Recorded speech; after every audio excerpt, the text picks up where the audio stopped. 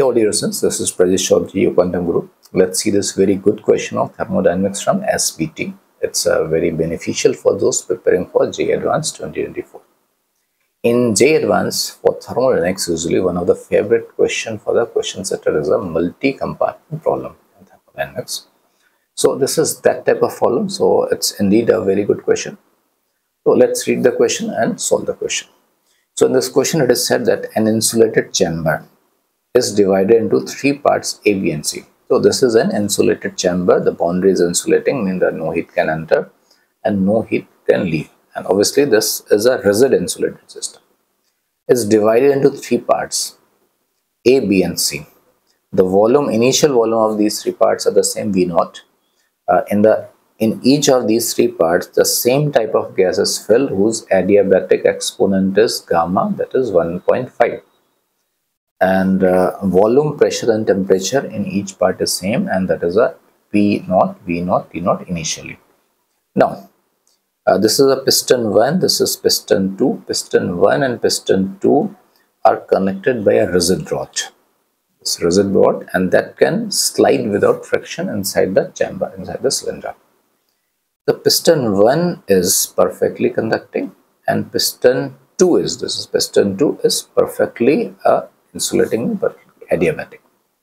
And the same thing I told, equal quantities of ideal gas is filled in the three compartments, and the initial state of the gas is same in all the three compartments, that is P0, V0 and T0.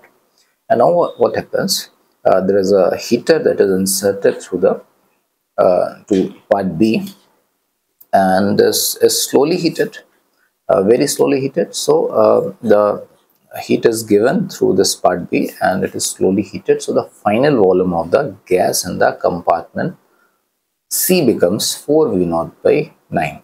So by the time the final volume of compartment C becomes 4V0 by 9, we have to tell what is the heat supplied by the heater and calculate the amount of heat that flows through piston 1, obviously in the part A. So that is what we have to solve. तो solve करते हैं इसको. तो ये initial situation है, ये part A, part B, part सी तीनों के स्टेट सेम है, P0, V0, T0, और सेम नंबर ऑफ मोल्स हैं which is equal to P0, V0 upon N upon RT0. तो अब इस हीटर के थ्रू हीट दिया जाता है. ऑब्वियसली इसमें से जो हीट जाएगा पार्ट बी में, जो हीट एंटर करेगा वो पार्ट सी में नहीं जाएगा, क्योंकि पार्ट सी और बी के बीच का जो सेपरेटर पिस्टन है वो एडियाबैटिक है. बट पार्ट बी को जो हीट जाएगा वो पार्ट ए में ज़रूर जाएगा, क्योंकि ए और बी के बीच का सेपरेटर पिस्टन कंडक्टिंग है. तो by the time some heat is given, तो सी का वॉल्यूम चेंज हो जाता है. सी का जो नया वॉल्यूम है वो चेंज होकर के 4V0 by 9 हो जाता है. और ये रिजिड सेपरेटर है, यानी कि रिजिड रॉड है जो इस 1 और 2 पिस्टन को कनेक्ट कर रहा है, यानी कि पार्ट बी का वॉल्यूम V0 रहेगा. तो फाइनली ये हमारे पास सिचुएशन है. फाइनल स्थिति में सी का वॉल्यूम हो गया 4V0 by 9, बी का वॉल्यूम फिक्स्ड है. तो ए का इनिशियल वॉल्यूम V0 था, तो मैं ये बोल सकता हूँ ए प्लस सी का टोटल वॉल्यूम चेंज नहीं होगा. ए प्लस सी का टोटल वॉल्यूम इनिशियली 2V0 था, और सी का वॉल्यूम हो गया 4V0 by 9. तो बचा हुआ मेरे पास ए का जो नया वॉल्यूम होगा, so that would be 2V0 minus 4V by 9. So how much that should be? That should be 14V0 by 9. अब हमारे लिए सबसे सिंपल चीज़ है, let's start with the part सी. तो देखो ये जो है ये एडियाबैटिक बाउंड्री है, नॉन कंडक्टिंग है, और ये पार्ट भी एडियाबैटिक है, नॉन कंडक्टिंग, यानी कि सी में किसी भी साइड से ना हीट आ सकती है ना जा सकती है. तो सी में जो प्रोसेस होगा वो होगा एडियाबैटिक. तो process in C is adiabatic. अब मुझे क्या है, इसका इनिशियल वॉल्यूम पता है, initial volume, initial pressure, initial temperature पता थे. अब इसका फाइनल वॉल्यूम पता चल गया, और पता चल गया कि मुझे इसका प्रोसेस एडियाबैटिक है, तो मैं इसका फाइनल प्रेशर और फाइनल टेम्परेचर निकाल सकता हूँ ये फाइनल स्थिति में. तो हमको पता है कि एडियाबैटिक प्रोसेस में P और V में कनेक्शन होता है, P into V power gamma is equal to constant. So P final is equal to P initial into V initial by V final power gamma. So we can write like this. मान लिया इसका final pressure Pc है और final temperature है Tc, तो pressure का connection ऐसा हुआ। इसी तरह से एडियाबैटिक प्रोसेस के टेम्परेचर और वॉल्यूम में भी कनेक्शन होता है। क्या कनेक्शन होता है? T into we power gamma minus 1 is a constant. इसका मतलब हुआ T final into V final power gamma minus 1 is equal to T initial into V initial power gamma minus 1। तो इसको अगर मैं सिंप्लीफाई कर दूं तो मेरे पास हो जाएगा T final is equal to T initial into V initial by V final power gamma minus 1। So let's solve it for the pressure। Initial pressure P naught, initial volume V naught, final volume 4 V naught by 9। तो final pressure क्या होगा उसको मैंने बोला PC, so I can write PC is equal to P naught into V naught divide by 4V naught by 9 power 3/2।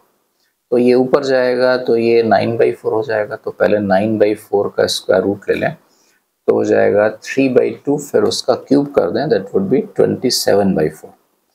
तो मेरे पास final pressure आ जाएगा 27/8 P naught।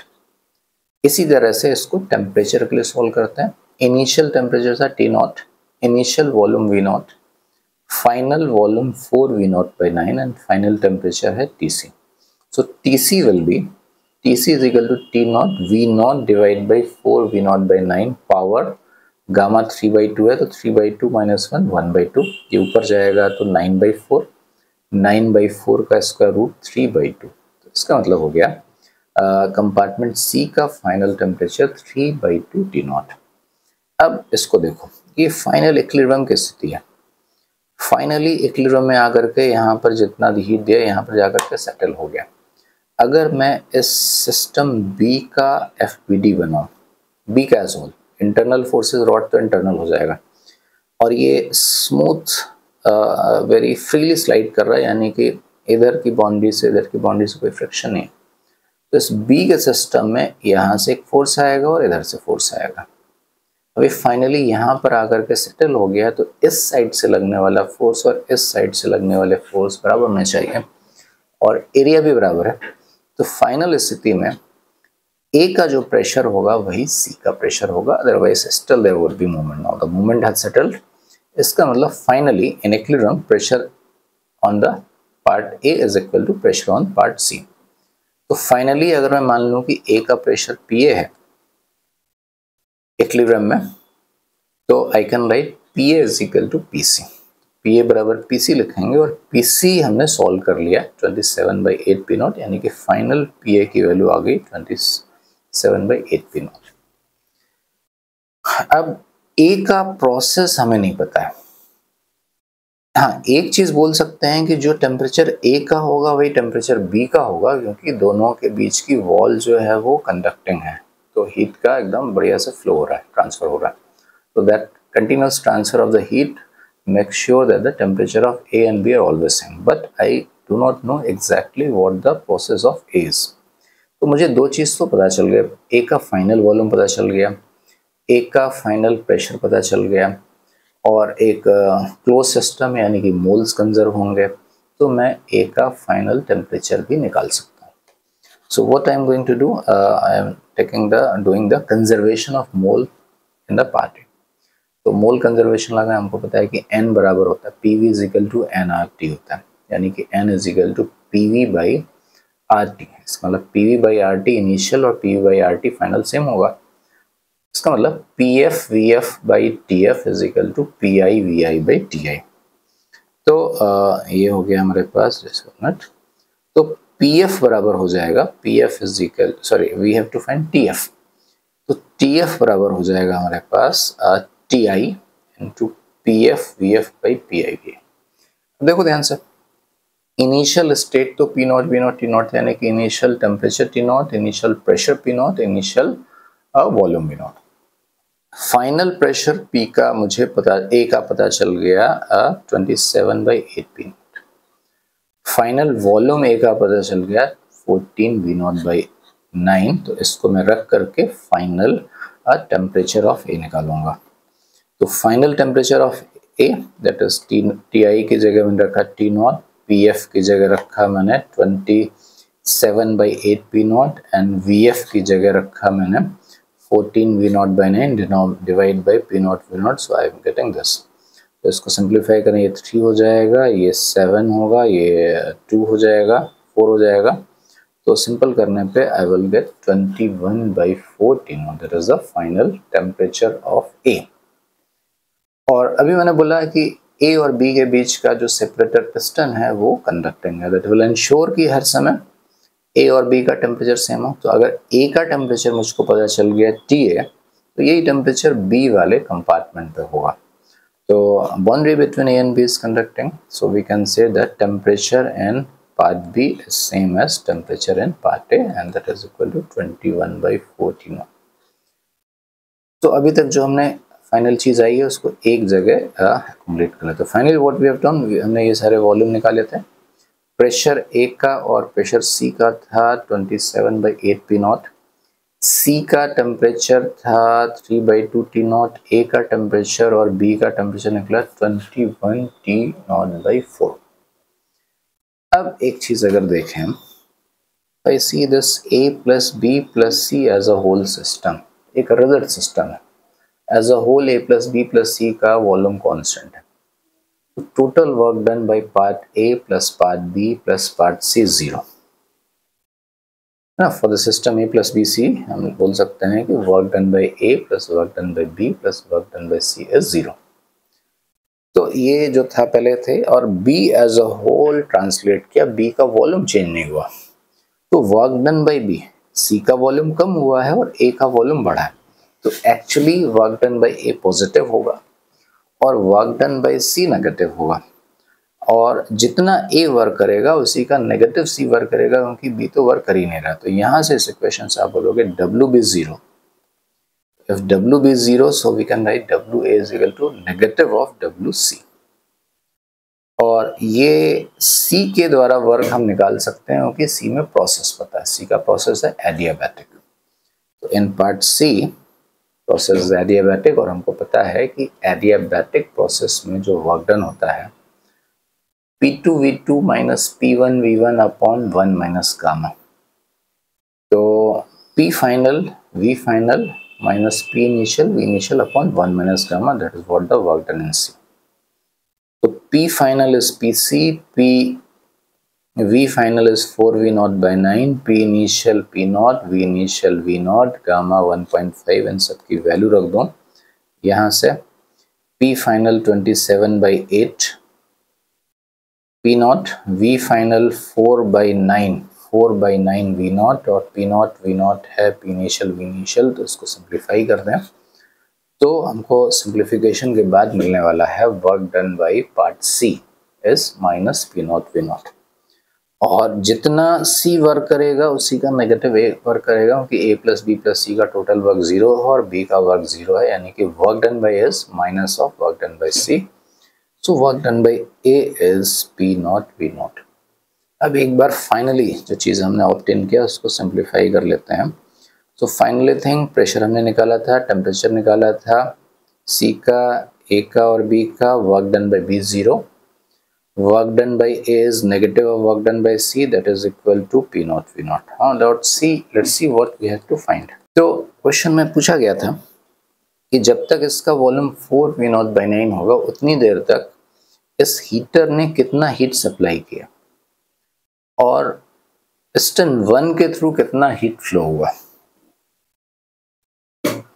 Okay, तो इसको हीट सप्लाई करने के पहले एक काम करते हैं, जरा चेंज इन इंटरनल एनर्जी का एक्सप्रेशन लगता है। Change in internal energy we know that NCV delta T, CV is the molar heat capacity at constant volume. CV की वैल्यू होती है R अपॉन गामा माइनस 1। तो जो भी गैस है सबके गामा की वैल्यू है 1.5, तो दिस 1.5 माइनस 1.5, तो इसकी वैल्यू हो जाएगी 2nR डेल्टा T। इसका यूज करेंगे क्योंकि Q बराबर W प्लस डेल्टा U लगाएंगे तो डेल्टा U तो आएगा। तो अब क्या हो रहा है, इस पिस्टन के थ्रू हीट दिया जा रहा है, सम हीट इज एंटरिंग। इस हीट का कुछ पार्ट, ये जो पार्ट B है वो रिटेन करेगा जो हीटर के थ्रू एज अ होल पूरे सिस्टम में आ रही हीट क्यू, उसका कुछ पार्ट बी रिटेन करेगा, उस हीट का कुछ भी पार्ट सी में नहीं जाएगा क्योंकि ये बाउंड्री एडियाबैटिक है, लेकिन उस हीट का कुछ पार्ट ए में जाएगा, और वो जो पार्ट ए में जा रहा है that is going through piston 1। तो पिस्टन 1 से जो हीट जा रही है वो ए में जा रही है, यानी कि वो हो गया हीट एंटर्ड इनटू ए। तो अगर मुझे ये बताना है कि पिस्टन 1 से कितना हीट एंटर की, that is a some Q A, और वो पार्ट ए में जा रहा है। तो पार्ट ए में अगर मैं फर्स्ट लॉ ऑफ थर्मोडायनेमिक्स लगा दूं तो Q A is equal to W A plus delta U A हो जाएगा। डब्ल्यू ए की वैल्यू ये है P not we not, delta U A के लिए ये फॉर्मूला लगाऊंगा, डेल्टा यू ए बराबर 2nr डेल्टा टी। तो 2nr डेल्टा टी में 2nr लिख दिया हमने, और ए का फाइनल टेम्परेचर है 21 T not by 4। Initial temperature सबका टी नॉट था, तो delta T in part is 21 by 4 minus 1 T not. तो अच्छा, और इसको सिंपल कर लेते हैं। तो इसको सिंपल करेंगे, ये पी नॉट वी नॉट है, और ये आ गया हमारे पास 17 by 2 N R T not. N R T not is equal to P not we not, क्योंकि initial pressure, initial volume, initial temperature P not we not T not थे, number of moles N है, तो N R T not P not we not. इसका मतलब हो गया हमारे पास this is P not we not and that is 17 by 2 P not we not, that whole becomes 19 by 2 P not we not. ये हमारा आ गया, इतना हीट एंटर किया थ्रू पिस्टन 1 एंड पार्ट।